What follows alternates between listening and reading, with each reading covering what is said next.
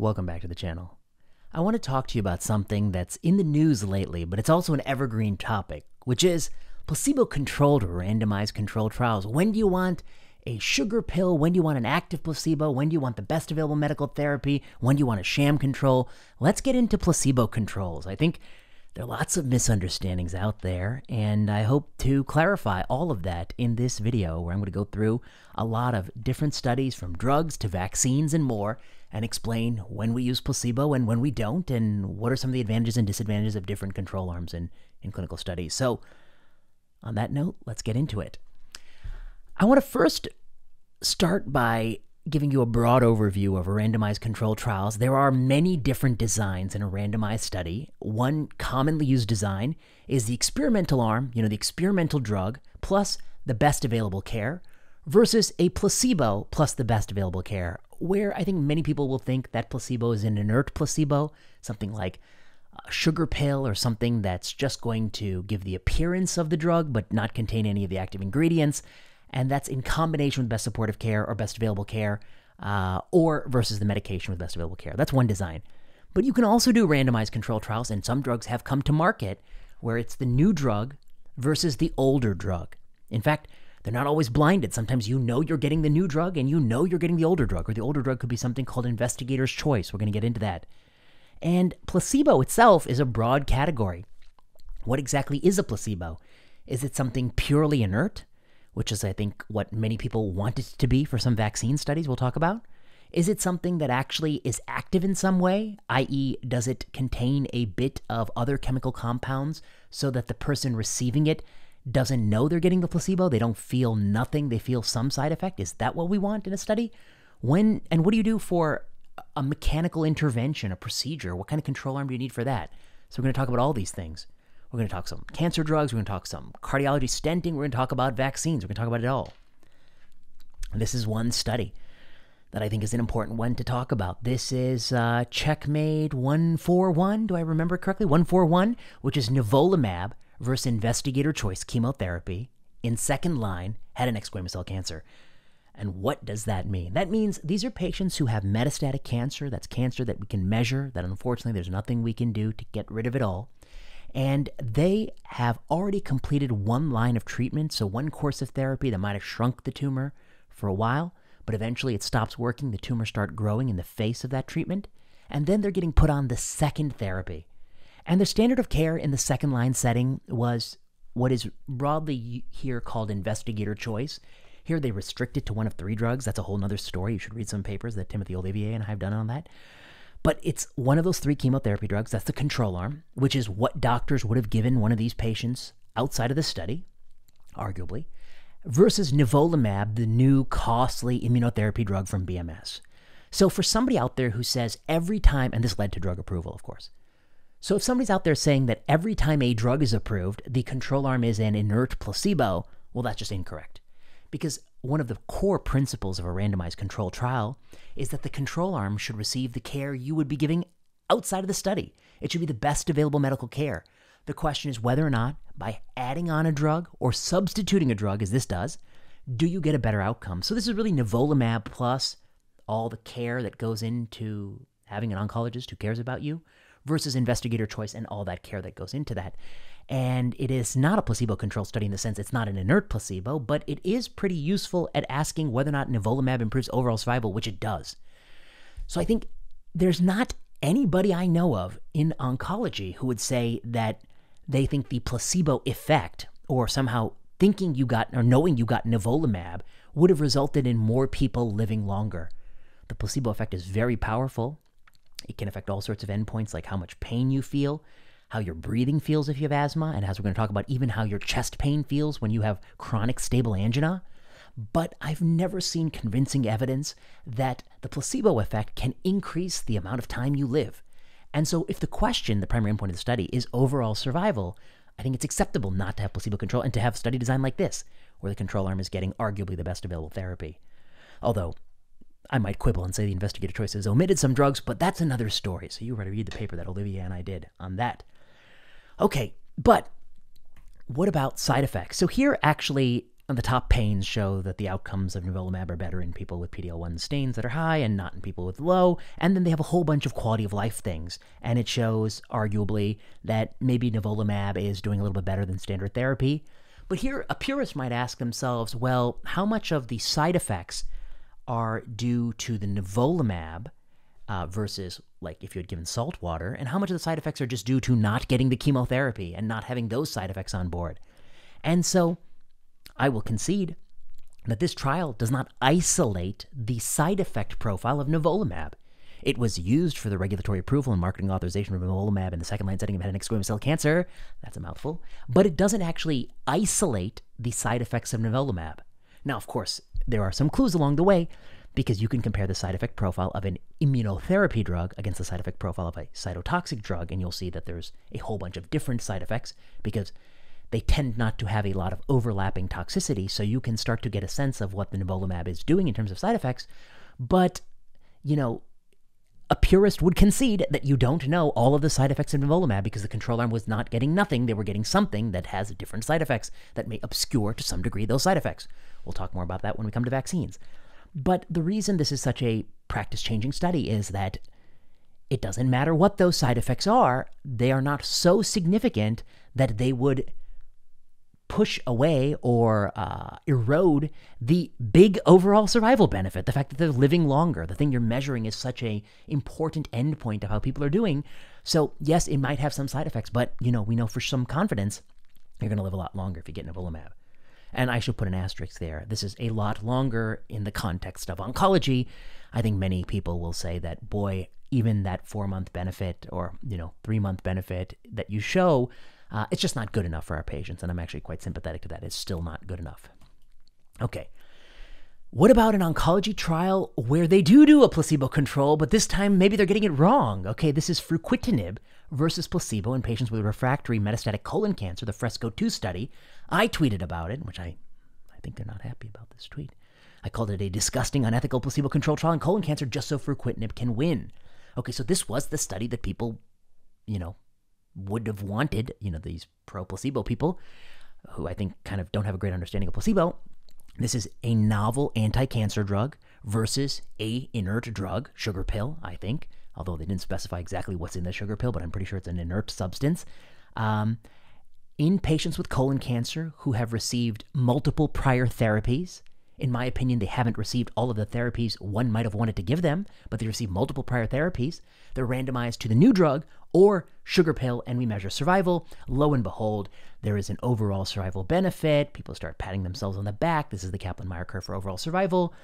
But the problem with the study is that I think they shouldn't have allowed the control arm to get placebo, because you wouldn't have given someone placebo outside of the study. You would have given them one of the anti-cancer drugs they've already gotten in the past. You would have recycled it and given it to them again. In fact, very likely you would have given them the drug they hadn't seen in the longest amount of time. And if you were getting 5-FU, there are different ways to give it. You can give it bolus or infusional. You could have given it in a different way.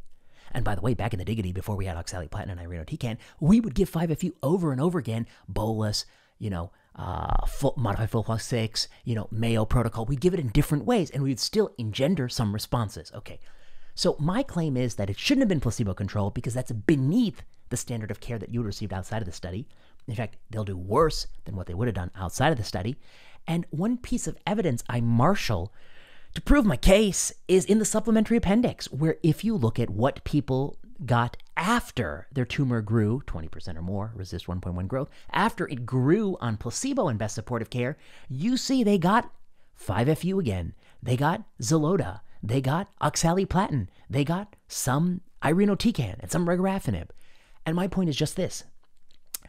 If they're going to get these drugs after they progress, a few months down the road, after they've had a chance for the cancer to get worse and their health to deteriorate, imagine how much more patients could have gotten these drugs had you given it to them in the beginning and made this a fruquintinib versus investigator choice randomized controlled trial, which would have been the more ethical option, which would have been not the more ethical, the only ethical option for this study, in my opinion.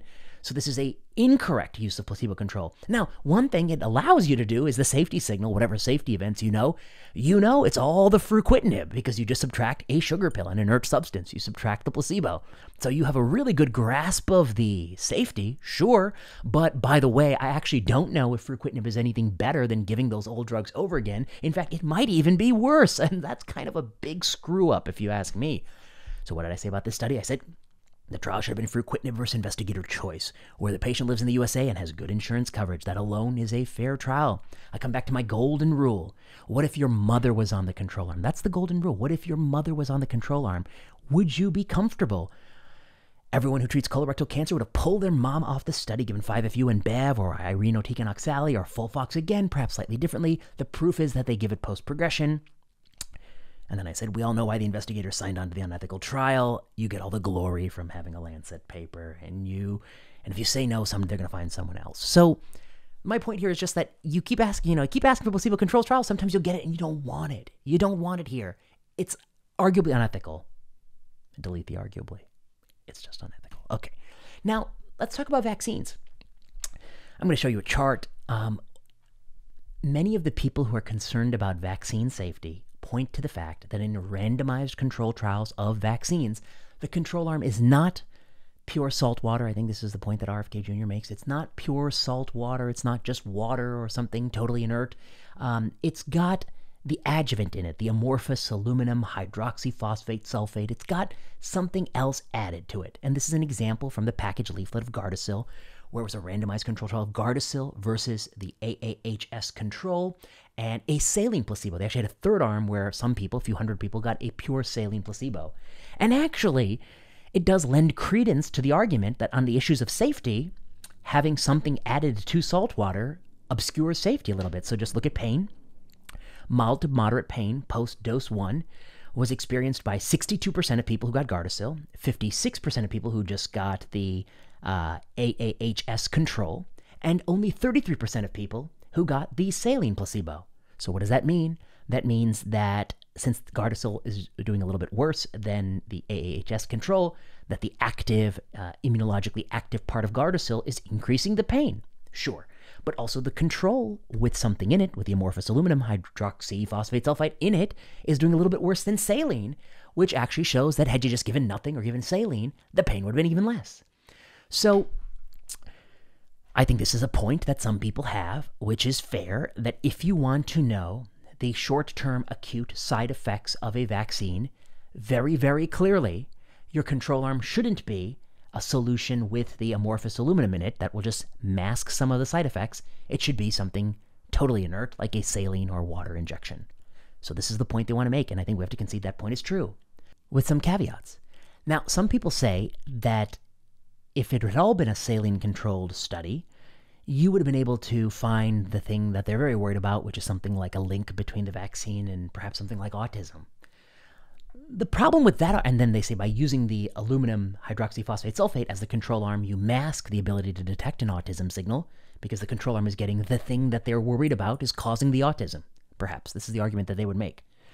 Now, the problem with that argument is that let's just say everybody here who got a placebo, which is something like 3,800 people, all got the saline placebo. Well, now you have a study that's roughly, 5,000 versus, let's say, 4,000 people. We can make a 5,000 versus 5,000 people. Your ability to detect the autism signal, it makes less sense here because this is a vaccine given to people who are a little bit older. But let's say you took a childhood immunization vaccine. You just don't have a lot of power. I mean, I don't know what to tell you. You got 5,000. You just don't have a lot of power for a rare adverse event. Something could be a rare side effect, and having a placebo-controlled regulatory study, it's not going to find that. I mean, you need sample sizes in the hundreds of thousands, maybe even the millions to detect really rare and important safety signals. So, in my mind, if you want to say the short-term side effect profile of something is obscured by an active control arm in vaccine studies, sure, say that. That's fine. And if we had a saline arm, we would have a better understanding of pain and swelling and erythema, redness. Sure, I'm willing to concede that. But if you want to say that if we had a control arm of saline, we'd be able to find all these things you're concerned about, like autism, etc., I'd say, well, you got a power problem there too. So you got two problems. So I don't think you're not going to get too far there. We're working on some paper where we're going to try to come up with a compromise here that's going to make everybody happy about vaccine safety, I think, because I do think that there are many important points that RFK makes, and some of those points is that our system is not terrific at detecting rare safety signals, as evident by VIT and evident by myocarditis. But this particular point, I'm not really persuaded by. The saline. Sure, yeah, give everyone a control arm of saline. You can do that. The problem then becomes you just don't have the power to find those signals. So, okay. I'm going to come back to the vaccines, but I'm going to talk for a minute about a different randomized control trial. So this is the randomized control trial of a drug. Let's put these things in context. This is a randomized control trial of Entresto, which is sacubitril valsartan. 10,000 people would have been randomized to sacubitril valsartan versus enalapril. Here the control arm is a new drug, sacubitril, paired with, so that's drug A, paired with valsartan, which is an old angiotensin receptor blocker, B, tested against drug C, enalapril. It's not a placebo-controlled study. Actually, there's nobody here getting a placebo. It's A plus B versus C. And actually, it's even worse than that. It has a double drug run-in period. So if the actual trial design that they used is this, 10,000 people, they stop the ACE or ARB they take enalapril for 14 days, 1,000 fall off, then they take sacubitril valsartan for 28 days, half of it at the half maximal dose of valsartan, then the other half of it at the maximal dose of valsartan. P.S. enalapril only gets half maximal dose. Another 1,000 people fall off. Then you get randomized to continue on what you're taking versus switch back. This is a convoluted study design, and it led to regulatory approval, no confirmatory study. So for people who say that, only vaccines get away with non-placebo-controlled randomized trials, well, let me tell you that other drug products get away with hell of a lot worse. I mean, this is just a completely batshit study design. You have half-dose enalapril versus full-dose valsartan. You're adding a new drug that's branded to get you a patent extension. You've got a double drug run-in period of unequal periods of time. The longer you run in, the more you exclude people who are idiosyncratically intolerant to your medication. Then the control arm has to switch therapies. If there's any penalty for switching, it's paid by the control arm only. The intervention arm continues on the therapy, and the doses given in this study have nothing to do with the real-world doses. This is a literally batshit crazy study that shouldn't be changing practice. This is changing practice, so anyone who thinks that the vaccines, that's where people are getting away with delinquent study design, you need to read more about drugs because they're getting away with very delinquent study design. Finally, if you were to look globally at randomized control trials in cardiology, you will see something like this. This is a paper that Rosa Ahn, who's now at MGH, and I did, where we looked at 46 consecutive drug approvals in cardiology, 141 studies, and we asked how often is a drug versus placebo. 43% of the time, drug A versus B, 17% of the time. Sometimes it's drug AB versus A versus B, 10% of the time. But is it drug A plus B versus C? And it's only 2 trials. Side note, the other trial is Bidil, isosorbide hydralazine, which require the confirmatory study by the FDA. Okay, so it's not quite the same. It actually has better evidence, in my opinion, than Paradigm. Okay, and very rarely do we have double drug run-in periods of unequal periods of time. That's the only example ever. Okay, so back to the placebo-controlled question. Knowing that not all drugs that receive regulatory approval are truly placebo-controlled, knowing that the placebo, a true inert placebo, will give you a better safety profile but may subvert your questions of efficacy, as in the fruquintinib example, we come back. This is a table created by a lawyer. I haven't checked every single data point on this table, but I think the thrust of the table strikes me as generally probably pretty accurate, which is that these randomized controlled trials of vaccine used a control group that didn't really get salt water. They got a different vaccine or had no control group, in which case they say it's not truly placebo-controlled except for the Gardasil example. Look, I'm happy to concede that by having active placebo in vaccine studies, you're going to mask some of the short-term safety signals. The part that I'll have difficulty conceding is that you would detect rare, longer-term safety concerns because I think you'll struggle with the power issue. I have a solution for it. We're going to manuscript. We're going to submit. This is going to solve it all for all of y'all. Okay, but I'm trying to explain, I think, the principles of placebo control. This is a good example where I see this lawyer has extracted, like, what is the placebo? And in FOIA documents, this is the placebo of this vaccine study was 2 mLs of sucrose, sodium citrate, sodium phosphate, and no greater than X milligrams of polysorbate 80, which is many of the ingredients in the actual vaccine. And so then the argument is that if any of those ingredients caused any sort of local site reaction or anything, that would be obscured. I think that argument is well taken. But can any of these ingredients given a low dose really cause long-term sequela? I'm generally skeptical of that claim, but, you know, they take it more seriously, and it's hard to refute it in the absence of a third arm, which is really salt water. Okay, the last topic. Now, when might active placebos actually be desirable and good? Okay, can it be flipped on its head? Let's think about SSRIs. Selective serotonin reuptake inhibitors is a popular class of medication for people who suffer from major depressive episodes or anxiety. And it turns out if you randomize people to Prozac or sugar pill, and there's also lots of games about running here, but if you randomize them to Prozac or sugar pill, what you're really curious about is whether or not the Prozac makes you feel better, okay, than the sugar pill. But one might imagine that when you take a Prozac versus sugar pill, there'll be some side effect of the Prozac that kind of clues you in you might be getting something. You might have a little dry mouth, a little kind of fuzzy feeling. You might feel some sensation that gives you the clue that maybe I'm not on the sugar pill arm, maybe I'm on the Prozac arm.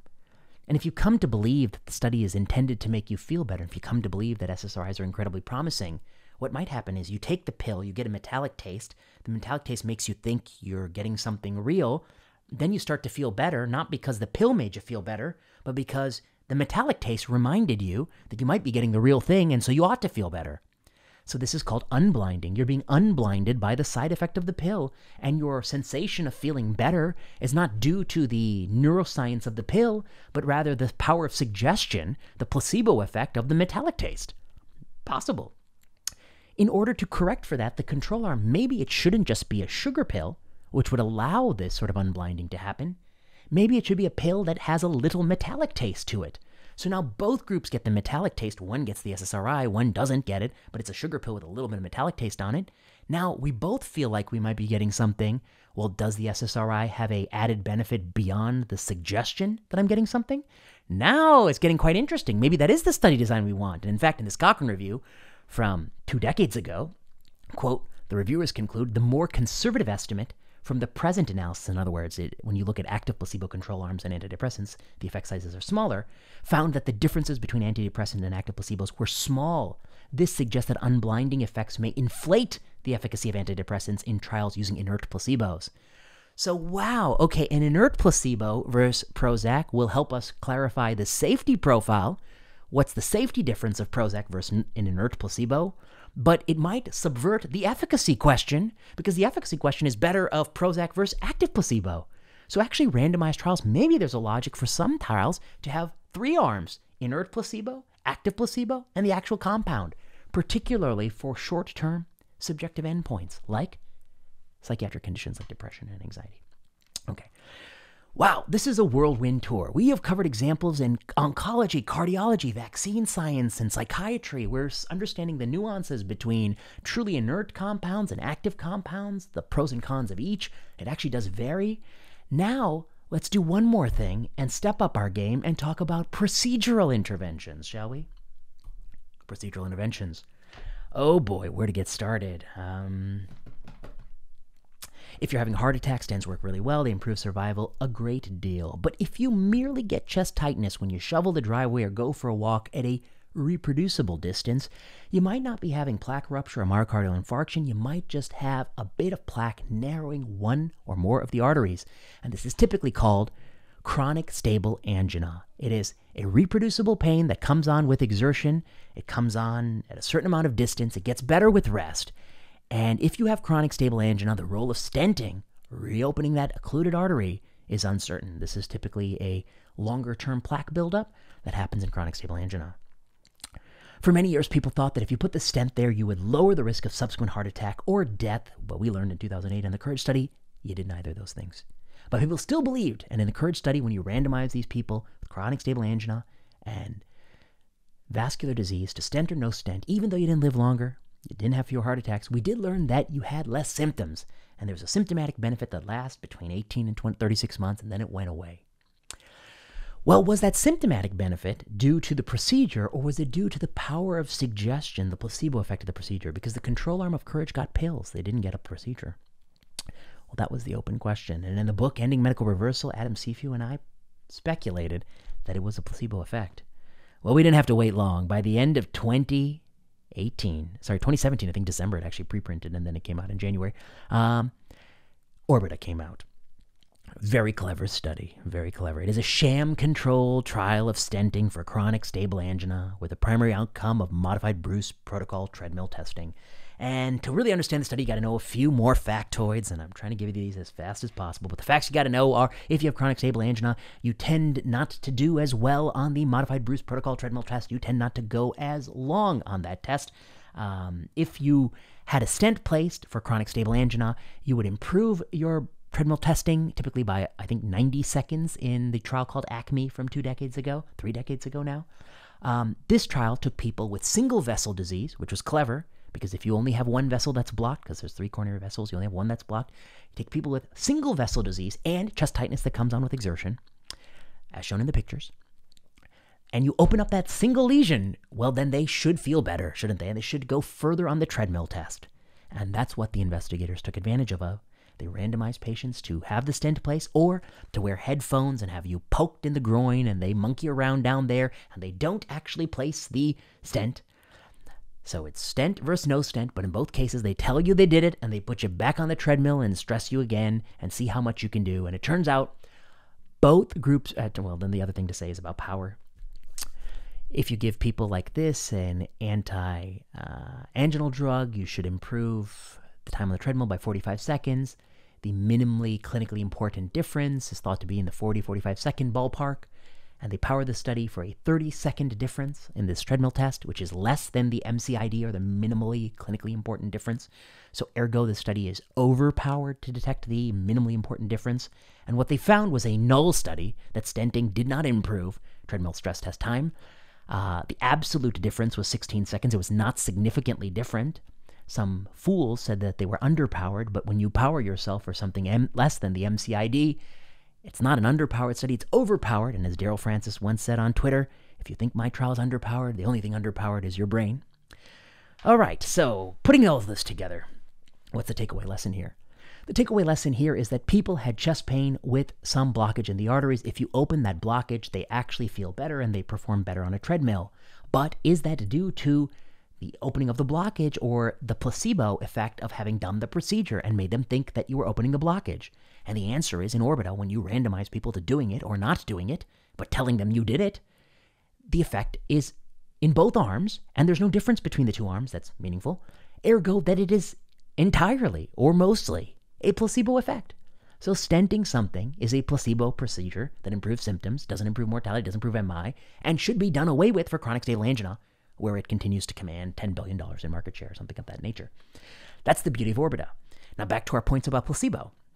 If you want to know the efficacy of the stent, the control arm should be a sham procedure, because that isolates the efficacy of the stent from the thought that you had it done. But what about the safety? You're still going to get a groin bleed in both arms, so the safety signal will be harder to detect. For that, you need an arm of medicine, or where you don't do the procedure at all. So the correct control arm of a study, whether it's placebo-controlled or sham-controlled or active placebo-controlled or immunologically inert placebo-controlled, it depends on the specific clinical question. There is no perfect answer. It also depends on the power of the question. That actually is true for the vaccines, and it's true for Orbita. People said it was underpowered, but their brains were underpowered because it was powered for something less than what people thought was minimally important difference. So it should have found the minimally important difference. It didn't. Whatever it's finding is so trivial that you would never pursue it. 16-second difference is trash. Okay, this is a whirlwind tour. This is a lecture on placebos in drugs and vaccine science. It's not entirely clear. There is no perfect answer for every situation. It depends. You have to really understand the clinical context. If somebody wants to tell me that having vaccine studies with immunologically active agents obscures short-term safety, I would say sure. If they say it also obscures the ability to detect things like autism, etc., some of these other concerns they have, I would say the other problem with that is it doesn't have the power to do that, okay? It doesn't just have that power, so even if you gave salt water in the control arm, you wouldn't have the power to see those signals.